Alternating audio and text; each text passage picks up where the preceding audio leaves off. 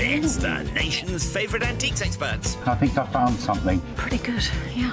Behind the wheel of a classic car. Oh, stop it. And a goal. Scar Britain for antiques. I think it's brilliant. The aim, to make the biggest profit at auction.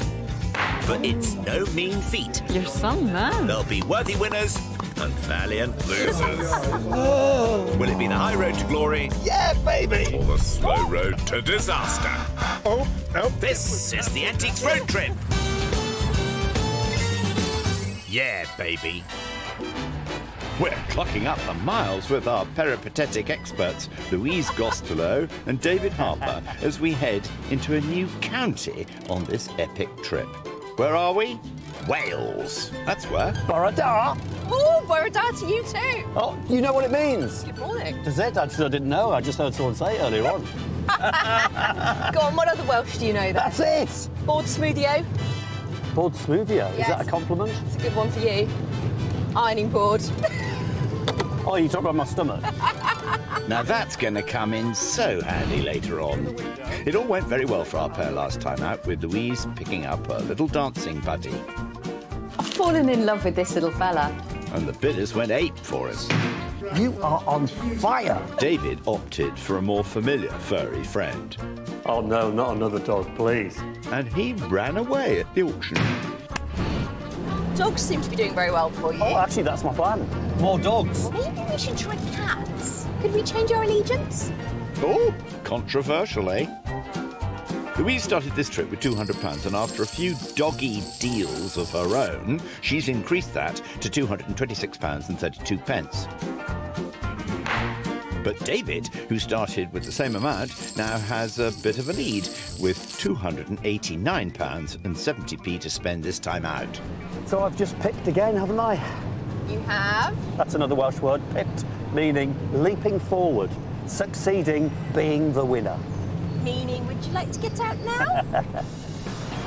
Luckily, there's no ejector seat in their VW Beetle Cabriolet, but it does bring back happy childhood memories for our man. You remember watching the old Herbie films? Oh, gosh, how embarrassing. No. OK, Herbie, number 53. The Beetle. The talking beetle. I'm going to invite you round to my house. I'm going to put a DVD on of Herbie, and you're going to have a night to remember, Louise. Now there's an offer you can't refuse.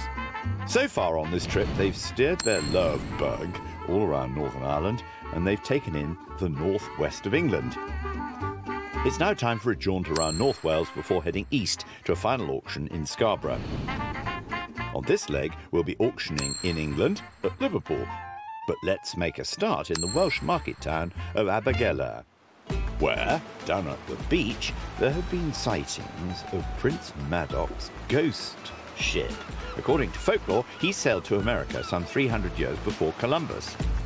Time for David's voyage of discovery to begin. Have a smashing day. Bye. Bye-bye.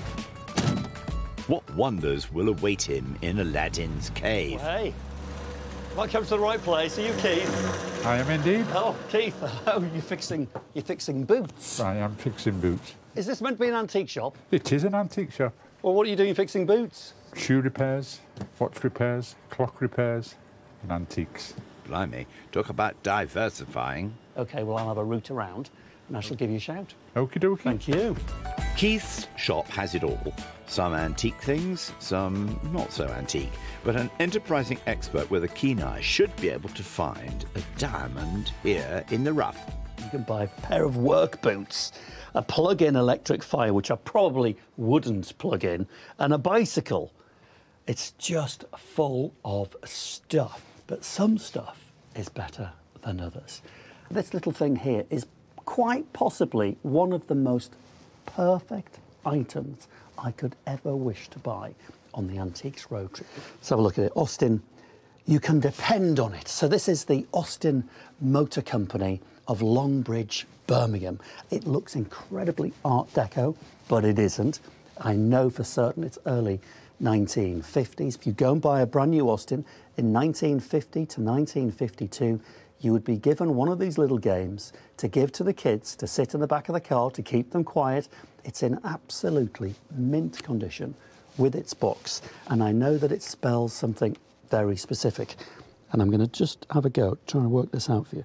Talk amongst yourselves, and this might take a while. If you have a very clever child in the back of the car, they will be able to eventually work this out, and it will spell Austin of England. But here comes the most interesting part.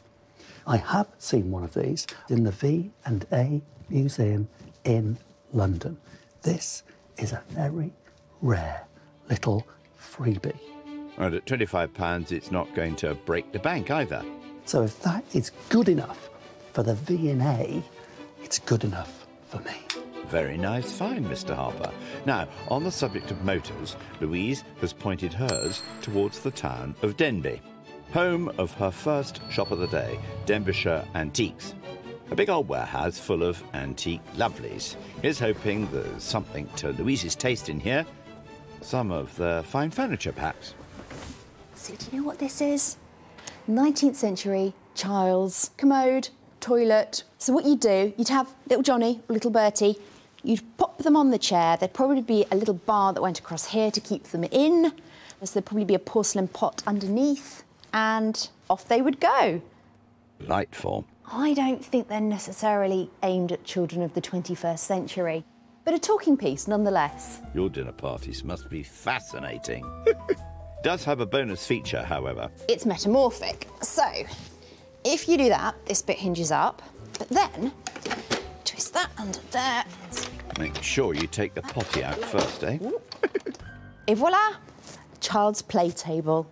It's a quirky little thing. I like the metamorphic aspect of it. Makes it slightly more appealing. Well, while you ponder that, is there anything a bit less lavatorial to take your fancy? I've seen quite a few of these dotted around. They're sort of, I don't know, 1950s, 60s retro. No maker's mark, but quite a lot of chewing gum. These have probably come from a school, maybe a science lab or something like that. But, do you know what? I think these could look pretty good in a kitchen. Set of 4 of them, around a kitchen table.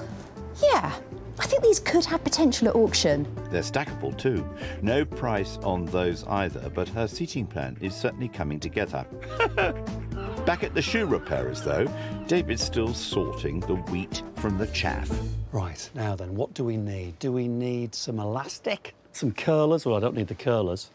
Glasses. Oh, cool. John Lennon glasses. We're going to Liverpool, guys. So we've got 9-carat gold. Very posh. They are cool dudes. These are quite stylish, and I'm going to try them on. Right, let's have a look. Oh, yes. Seem to fit absolutely perfectly. Oh, yeah. Do I look like a beetle?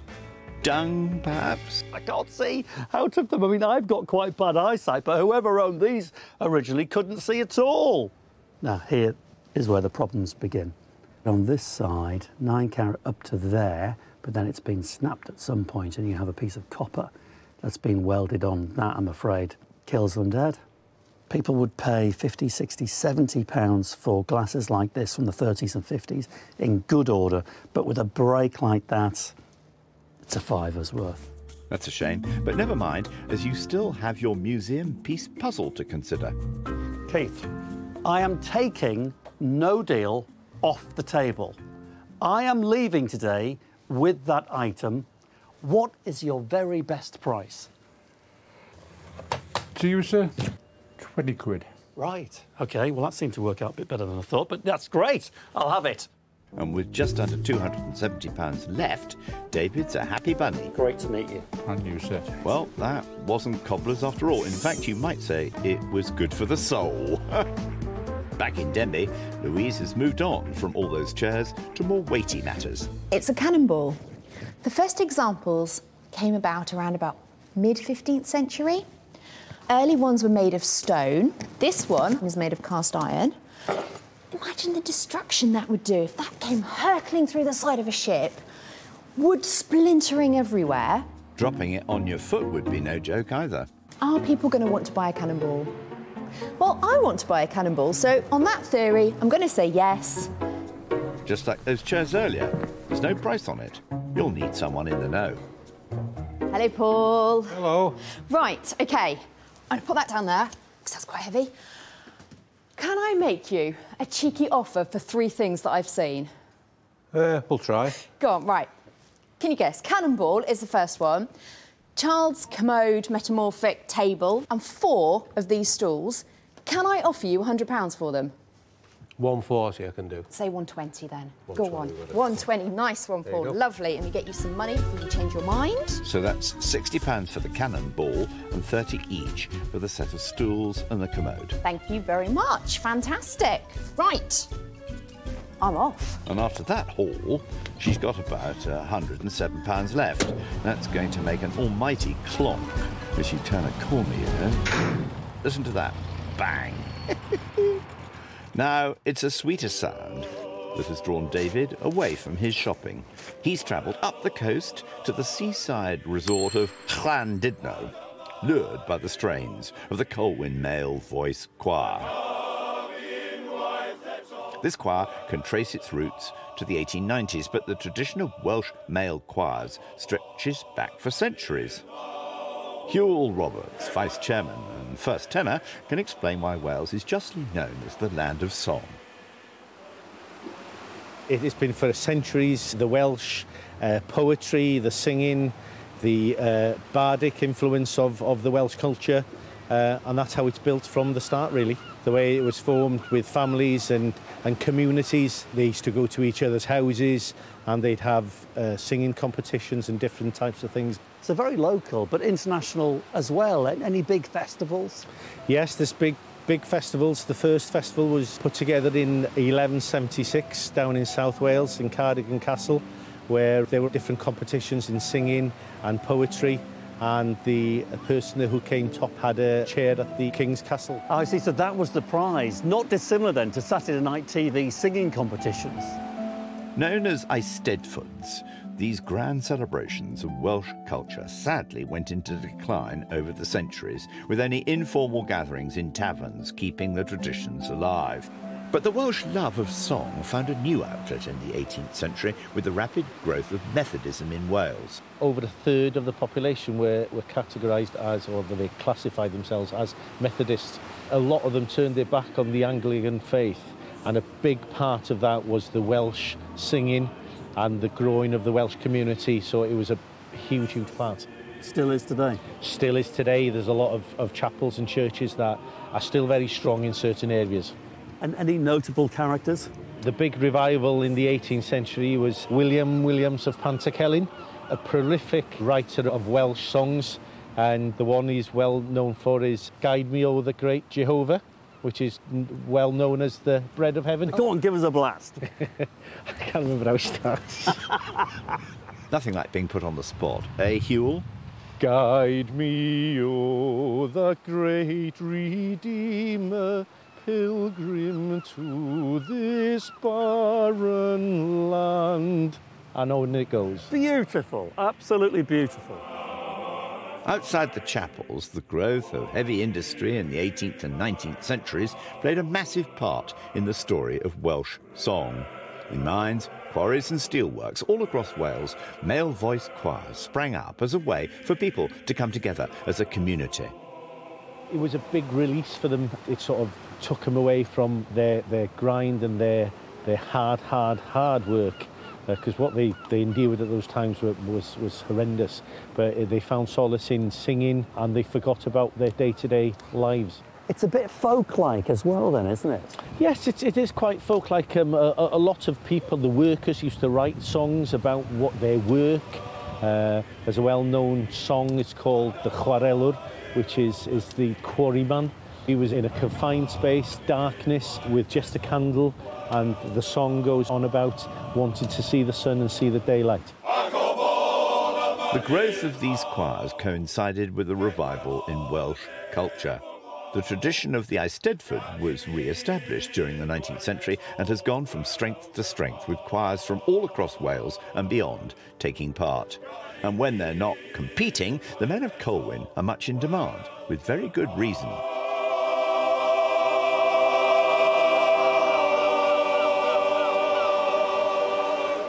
Marvellous. Now, let's catch up with Louise, heading to her next shop just down the road in Llandudno Junction. And you might guess from the name, the town grew up because of the railways. Good view of the neighbours in Conwy too. Very posh houses, eh? Louise has come to College & Co. to see what they have in store. Some very nice things, that's what. Beautifully presented, but with price tags to match.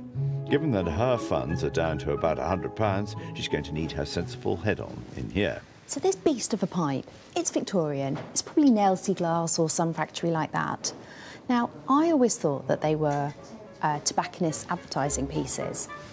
But apparently, they can be used as bubble pipes. All right, maybe not so sensible. Let's give it a go. Certainly bubbles, doesn't it? I hope you're going to mop it up when you've finished. Hours of fun. And the purpose of your visit, Louise? Buying stuff for the auction? Remember that? Ah, this is more like it. I really like the look of these. They're Crystoliums. They are a form of print. And they're dogs again. Well, it worked for David last time, didn't it? So Crystoliums are very much a Victorian thing. The print would be laid on the back of the convex glass, then it would be peeled off, hand-painted, and then backed with another piece of glass. The chances are the images are by somebody like Arthur Wardle or Thomas Blinks, those great Victorian dog artists. There's one dilemma with these, and this is why I've always been put off from buying them in the past. One crack, and they're pretty much worthless. But I like them. I like the fact that they're dogs. There's no price on them. This is a gamble. If we were going to a rural sale room, do you know what? I wouldn't bat an eyelid and I'd have them. Will the people of Liverpool like them? Only one way to find out. Let's consult with our friendly proprietor, Nick. Right. Yep.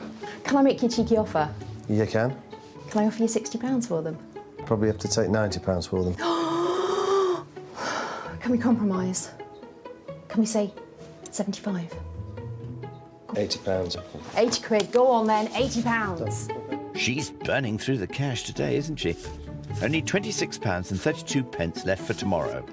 Very much. Thank Thank you. you. Let's go. And with that, there's just time to pop up the road and catch the matinee performance, featuring the debut of one familiar-looking chorister.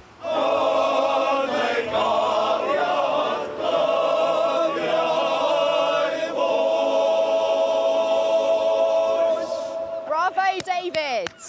Oh, this is my groupie. My groupie.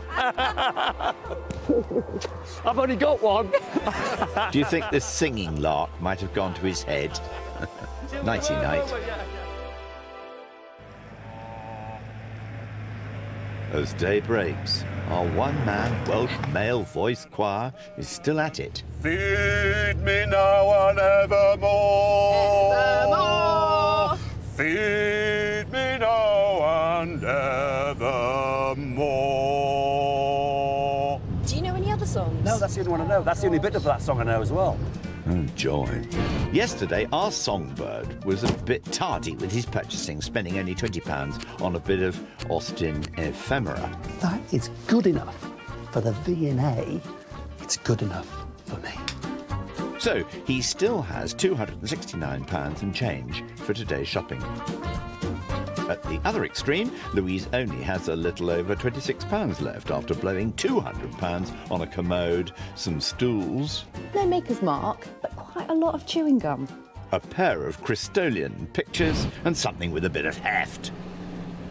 I've bought a cannonball, David. A cannonball. Cannonball. From which period? A long time ago. What did you pay for the daft cannonball? £60. Did you say 50? I just said 60. Are you off your trolley? Yeah, okay, How I many know. cannonballs do you think were ever produced? Yeah, but they're long gone. I've got 14 in my garden. Oh, you would have. People throwing them at me. Do you know, I can well believe that. Later, we'll be crossing into England for an auction in Liverpool, but we start today in the town of Mould, where, in 1833, workmen discovered a body wrapped in an exquisite solid gold cape, which dated back to the Bronze Age. And hoping for treasure trove of his own, David's arriving at Jennings Antiques, housed in this fabulous old garage. Someone's nicked your parking spot, David. Check that out, the front there and the grill. Austin. Very appropriate, bear in mind, I bought the Austin giveaway game yesterday, but this is an Austin 7. Not for sale, David, and wildly outside your £270 budget if it was. Have a butcher's inside, though. I think this might be right up your alley. You know, if I could describe a place as my natural environment, this must be it. I've been saying on this trip that I'd like to try and find items that I can't value, maybe pieces I haven't seen before, and this is the place to do it. Told you you'd like it. Come on then, David, surprise us. This mask is something that I would always be drawn to, but be a little afraid of, not because he's scary looking. These things are scary because I don't know exactly where it was made, really when it was made, why it was made, what tribe. It's all incredibly involved, but it's just so decorative. So, let me tell you what I do know about this mask. Almost nothing. How's that for expert analysis, then? I think he's Eastern. I don't think he's African. Now, the question you've got to ask yourself is this: is it a clever reproduction or is it the real deal? I'm going to say he's real because look at his nose. The wear on his nose is lovely. So it's a soft wood carved, and then he's covered in some kind of gesso, which is a plaster, and then painted. Look at the back. Lots of wear, lots of chipping. That's about 100 years old. He's 30 quid. I don't know nearly enough about that, but I fancy taking a punt. But I can't tell you exactly where it's from, who made it, why, what, where and when. Who cares? We're all going to go on a learning journey there. Well, he said he was going out of his comfort zone. What else? Wowza! That's a heavy instrument. It must be Maritime, I'm guessing. 60 quid, no description. It's obviously for measuring something, maybe the balance of the listing of a boat. So, black and brass, very 19th century in its decoration. Very heavy, fantastically constructed, great big brass bolt there, a big thread. I would date that to about 1890, 1910, pre-First World War. And now we're going to Liverpool. They're bound to love anything to do with ships, I would have thought. So a maritime thing like that would be very interesting. I might have a go at that. So that's speculative item number 2. He's really leaning into this now. OK. I know I'm trying to find things that I don't understand, but I can't help myself. I've loved wooden boxes since I was a very young boy. Just look at that. Let's have a look inside. Oh, my goodness me. Ladies and gentlemen, mystery object number 3. What on earth is that? It's obviously some kind of industrial measuring equipment. Look at that. Oh, my gosh. A miniature ruler. So this is quite a precise measuring instrument. There's the maker. Hughes and Lancaster Engineers and Contractors. That is absolutely beautiful. Now, what is that for? I've absolutely no idea, but it is completely charming. It's £55 and I adore it. So the combined price of that engineering thingamajig, the mask thingamajig and the ship's inclinometer thingamajig is £145. Let's see if Rob, the proprietor, can fill us in at all. That is a steam engine testing instrument. Right. I date that to like late 19th, early 20th century. I think so, yeah. OK, I'm just thinking aloud. It's 55 quid. Yeah. Can I make you a bid? You can make me a bid, yeah. OK, bear in mind, I don't know really what it is, what it's worth, 30. Right, that's a very low bid. It's a low bid, but I don't know anything about it. Okay. So I can get away with that, can't I? I very much doubt it. What about the rest? You've got a mask, the yellow mask. Yeah. And what else were you interested in? Oh, the maritime thing. Yeah, the angle of list measure. Angle of list. Will you do 100 on the 3? I'm doing you a good deal there. Yeah, I'll have a go at that. OK. Thank you very much. So, 20 for the mask and 40 each for the unusual instruments, leaving our man with just under £170 and not a clue as to what he's actually just bought. Well, it'll make for an interesting auction. No stopping for Louise, though, just yet. She's come to Wrexham, North Wales's largest town, for a taste of one of its most successful and quite continental exports. How do you do? Hello, Vaughan. Nice She's to meet meeting you. brewer Vaughan Roberts to find out how the town became the first place in the British Isles to produce lager. Where did lager originate from? Bavaria, Pilsen, and then obviously Germany. There's a large history of it over there. Unlike ale, lager needs to be kept cold during fermentation.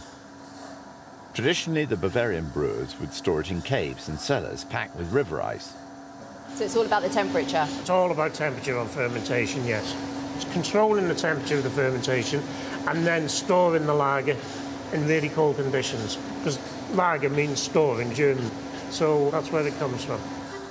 Lager began to be imported to Britain by the mid-19th century, but it was incredibly expensive. So, in 1881, two German expat businessmen, Ivan Levinstein and Otto Isler, decided to try to make taste of home on British soil. And thanks to its abundant supply of good quality water, Wrexham was the ideal location. They tried to ferment it by digging into the hillside and use the cool underground facility that was there, but it was not cold enough. They weren't able to achieve those temperatures, so it would have been bitter aftertastes and everything else. So would it have been a darker? It would have been darker, it would have been cloudier. It wouldn't have been anything like, you know... Just not nice. What you're told here today, no. Their business was failing when fellow German Robert Gresser, a chemicals manufacturer, bought a controlling share of the company and provided the means to regulate the lager's temperature. He introduced mechanical refrigeration and knew that he could achieve the temperatures that were needed rather than relying on nature. So he had faith in it and followed it through. Although the brewing process had been perfected, the drinkers of Wrexham were having none of it, preferring to stick with the traditional ale brewed by the numerous other breweries in the town. On the verge of bankruptcy, Wrexham Lager needed to find a new market. Gresser went on a ship to America and it hit a storm and all the ale on board turned. Whereas he'd taken his own lager with him for consumption and it was perfect. So after that it became popular on cruise liners for export. The armed forces took it on for the troops and then it was exported all around the world. Give me a sense of just how famous Wrexham Lager became around the world. Well, it was exported to many countries under different brands. Australia was one of the first lagers there, or the first maybe, under the Kangaroo brand it was called. And then there was Elephant beer, which went out to Africa. It was exported to India. It was exported to many, many countries. In spite of the drink's success abroad, the pubs of Wrexham were still reluctant to place orders. So in 1922, the company decided to play the publicans at their own game. Wrexham Lager purchased its first pub, the Cross Foxes. It was very popular. The lager really took off there. They sold it through a dispense system that had lead boxes packed with ice, and then the beer ran through it and it chilled it prior to dispense. And it really did take off, and it did massive business there. So was it sort of the first genuinely ice-cold beer then? It really was, yes. The local brewery closed and had an estate of pubs, 23 in all. Wrexham Lager purchased that estate, put lager in every one of its pubs. Sadly, though, down the years, the influence of Britain's first lager dwindled as more competitors entered the market and imported lager became much cheaper. In 2002, Wrexham Lager finally went out of production. But now it's back, thanks to Vaughan and his family, who resurrected the brand in 2010 using one of the original recipes. Time for some quality control, I think, don't you? Cheers. Yakida. Yakida. Absolutely delicious. Meanwhile, David is crossing over the border into England and heading to the village of Tattenhall. Applegate's Antiques is his destination, but he'd better back up because a certain Ms. Gostelow will be here shortly. Hello. Oh, hi. I'm David. Hi, David. I'm Jackie. Hello, Jackie. This is fantastic. You like it? I do. Do you give me massive discounts if I shout? Is that what happens? If you smile, I'll give you a nice discount. Nice discount. OK, I'll do lots of smiling. Fab. So, with grin fixed firmly in place, let's go shopping. And our boy is bypassing all the nice things inside and heading straight out to the yard. Anything of interest here, David? I can't help but be drawn to wood. Look at that wood. I know it's just a bog standard planter, but look at the colour of that timber. It's teak, it's rich, it's red. It's glorious. It's so well made. It's got a maker's mark. They often have maker's marks. Let's have a look. Oh, wow. Hang on a moment. From the HMS Terrible. Well, obviously a Royal Navy battleship. Indeed it was. The guns from the cruiser saw action in the relief of Ladysmith during the Boer War. So when she was scrapped, the timbers were taken and recycled into fabulous pieces of furniture. Just think of the life those teak panels have experienced. I think that is absolutely fantastic. You're not going to believe this. I'm going to show you the price ticket. 4 whole great British pounds for a great piece of British handmade furniture from the British warship HMS Terrible. That is not terrible. That is fabulous. Where is Jackie? Jackie, have you seen this? Oh, it's lovely. Isn't it gorgeous? And it's bonkers, it's £4. What a bargain. I know. What do we do with that?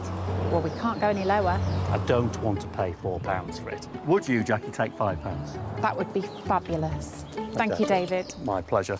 5 great British pounds coming your way. He's such a generous soul, isn't he? And he's got over £160 left in his pocket. Right, time to yield the floor to your less well-off rival. She's pitching up with a mere £26.32. Uh-oh, where's she off to? What are you doing in here? I'm resting because I deserve it. Oh, resting, is that what you call it? Yes, I do, being very lazy in a very nice warm caravan. But if you cross his palm with silver, he'll still read your tea leaves. Have you done your shopping for the day then? Everything. I'm just waiting for you. All right, I'm off. Hurry up. Well, there's plenty to look at. David hasn't even touched the stuff inside.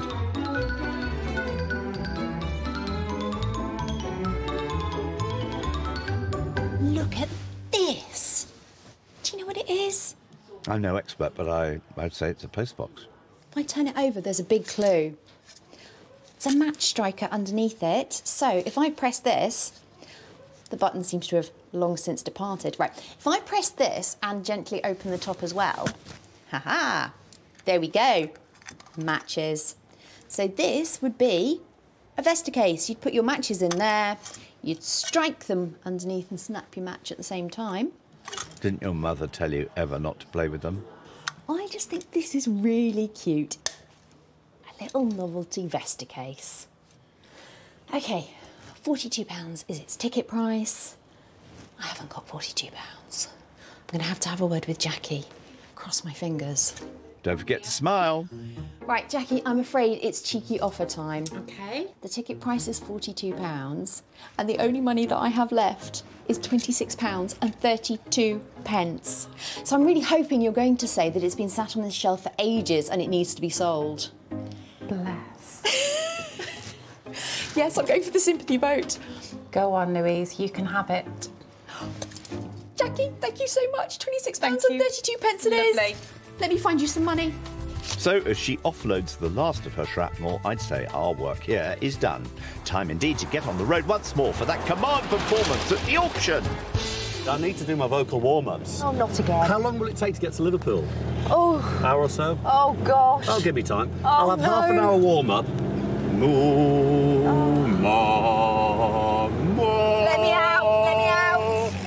It's going to be a long journey before they get some shut-eye. Welcome to Liverpool, a city of innovation. The world's first integrated sewer system was built here, and it was the birthplace of the football net. Let's hope there's a few in the back of the goal for our 2 in the cell room today. I always think of Liverpool as being a very lucky city. Oh, fingers crossed then, eh? I'm feeling lucky, baby. Right on. After a whistle-stop tour of the antique shops in North Wales, they've alighted on the banks of the Mersey, here to sell their wares at Cato Crane Auctioneers, in the room and online too.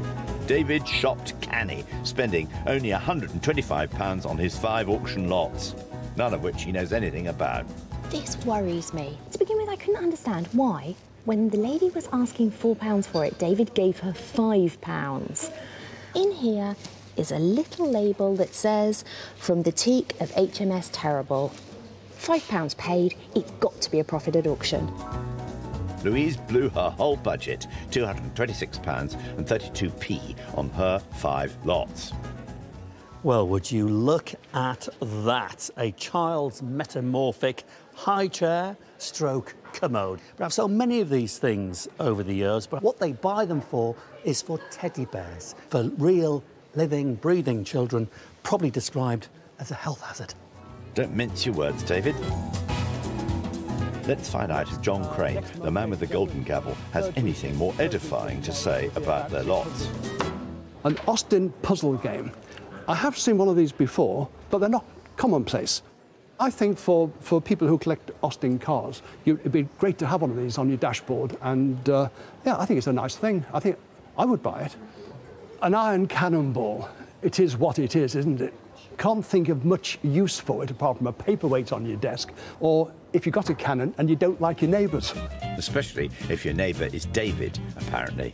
Right, we've saved you some good seats down at the front. Oh, hang on a minute. Seems a bit dodgy. You're all right, as long as you stay sitting still. Comfy? Then let's begin with Louise's Cristolian hunting dog pictures. £18 is bid here. 18, that's a bit low. £20, are you coming in? 20 is bid in the room now. 22. 22 is on the net. 24 with you. 26 on the net. 28, thank you, sir. 30 on the net. 32, keep it going. 32, 34, 36. Look, I'll put the £2 towards it. That's one way of getting the bidding going. 38, 40. 40 is bid. 42. £40 in the room, standing then. It could have been worse. They could have been 20 quid, couldn't they? They could have been. I think pooch-related items might be starting to lose their charm. Say it, I'm off dogs. Oh, you could never be off dogs. How many dogs have you got? 4. Exactly. Next up, David's museum piece, his Austin puzzle. This is one of my all-time favourite purchases on any series of the Antiques Road Trip. 18 is bid right away. 18. 20 is bid. Do you want 22? £22 is bid. 22. Is that the best we can do now? No. Very, very rare object. 22. 24 is now bid. 24. Well, ladies and gentlemen... We want another museum. No further bid. £24. Well, there you go. There you go. But I enjoyed the buying. Well, there you go. So it didn't matter. And it did make you a teeny bit of profit. If that ends up in another museum... Potty time now. Louise's metamorphic commode. Useful. Oh, OK. If you were a Victorian child. 20 is bid. 20. Thank you. Gosh, got you in. £20. 22. 22. 24. £24. That's the best. Someone must have a small child. Pounds. It's got to go. Obviously, no Victorian parents in the room. I think we have totally got this wrong. We have. Well, there's bound to be a lot of demand for David's steam engine testing thingamy-bob. £20 is bid right away. £20. 22. 24 is bid on the internet. 24. Are we winning? 24. No. 26. 26, anyway. Long way to go, yeah. 26 down there, yeah. on. 28 is on the net now. 30 is you, sir. 32 on the net now. 32, 34. One more. Go on. 34. 34. 36 on the net now. £36. OK, all done and finished at £36 now. The £4 I made on the thing I knew about. Yeah. I've just lost £4 on the thing I didn't know anything about. Swings and roundabouts, David. So the thingamy-bob wasn't necessarily a great No, success. I'm not going to be doing any more of those thingamybobs. I can tell you that for nothing. This is a bit more recognisable. Louise's novelty Vesta case. 32. 34, anyone. 34. 2 bidders. 34. 34 is Good. bid. Genuinely good. We're asking 36 is bid. 38 is now bid. I love it. I really love it. 38. So anybody in the room? We're all done at 38. You know what? Well done. Thank you. Well done. Strike a light, eh? Her first profit of the day. My faith is restored. Good for you. Another of David's mystery objects, the mask of unknown origin. It reminded me of you, funny enough. Thanks. Yeah, it's a pleasure. £20 is bid. Do you want 22 on the net? 22 is bid. 24 is bid on the net now. Come on. 24. 26 is bid. 28 is bid. 28. One. Is it 30? Come on, one more. 30 is bid. 32 is bid. I think we're going to sell at £32 now.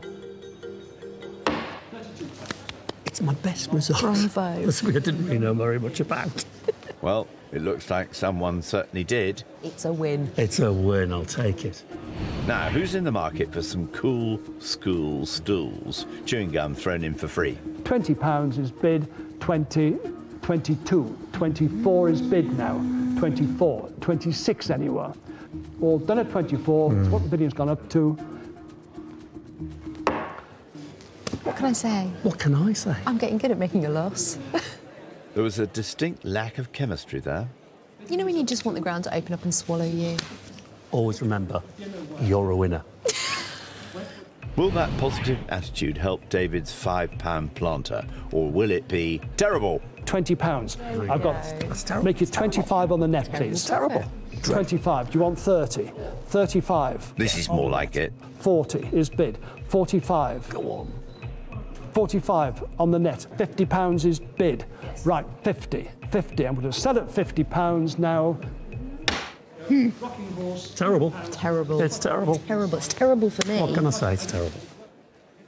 Just be thankful he didn't get one from HMS Fabulous. Go on. Well, if your last lot bombs, Louise, you know who you can throw it at. 55 is bid. Oh, not bad. 55 is bid for the cannonball. Bit more, bit more. Yeah, look, I'm doing my best, you know. I'm in charge. You tell him, John. £60 is bid now. 60. Make it 65, anybody. Go. 65, anybody. 65. The gentleman standing right in front of me is 65. It's a good job I didn't make a prediction. £65. All done. £65. I am seriously impressed with that. He's going home to dig out the ones in his garden now. Well, that was lucky, wasn't it? No, I think it was your skill. I do. David's last lot now. He's got a little list. £20 here, 25, 30. Go on. 35 with you, sir. 35 on the net now. 40 is with you standing. 40. Angle of this, angle of this. 40 is your bid. Come on. 45 here on the net. Would you like 50? Go on, sir. 50 is bid. £50, your bid. Make no mistake. 55 just in time. 50's even better. Would you like 60? Go on, sir. Would you like... You love 60. Would you like 57 then? Come on. 57 is bid. Gentlemen in the room here, £57. Thank you. Well done. £17 margin, that's okay. Yes, he's been on an even keel today. Shall we go and talk about maritime objects? Come on. You two sling your hook while I tie up some loose ends.